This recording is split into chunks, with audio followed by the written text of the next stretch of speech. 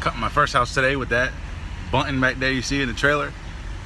Man, today, man, I was scheduled to cut the grass today at 10:30 in the morning, but I went to go turn it on, and the pull cord was ripping, and so I tried to oil it so I can prevent it from ripping again, but it just got worse and worse. So I had to change the pull cord on that big fucking Bunton back there you see on the trailer. But man, was that shit hard to do. Right now it's 11.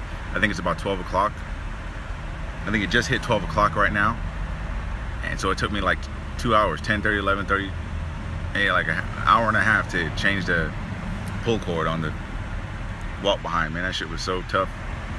The spring, the spool came out of the lock, so I had to do it with my hands. My hands are fucking, I didn't even change. I'm just going there right now. This is gonna be my first house. Thank God it started. Thank God it starts, it works. Just a universal cord that you buy at Lowe's.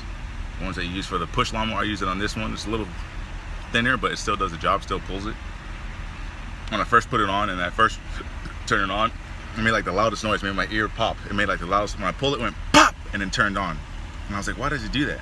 And I turned it off again, pulled it on, pulled it, pop, and it turned on. I'm like, fuck, why does it do that? I did it again, turn it off, pull it, pop, and it makes the loudest popping sound.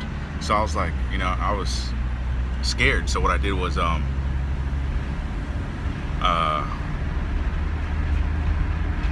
shortened the cable a little bit, took it apart, tightened it up, and it doesn't pop anymore. I tested it maybe 3 or 4 times, turning it on, turning it off, pulling it on, then immediately cutting it off and pulling it out again, then immediately cutting it off and pulling it out again. Did it about 3 or 4 times. So I gotta make a right turn right now, so hold on. But yeah, man, boy, was that shit tough, man. Thank God it works. I'm gonna test my first house right now. 2017 lawn care setup, man. I just used the mower. I tried to warm up in front of my house, then the pull car started messing up, and I'm like, fuck, man.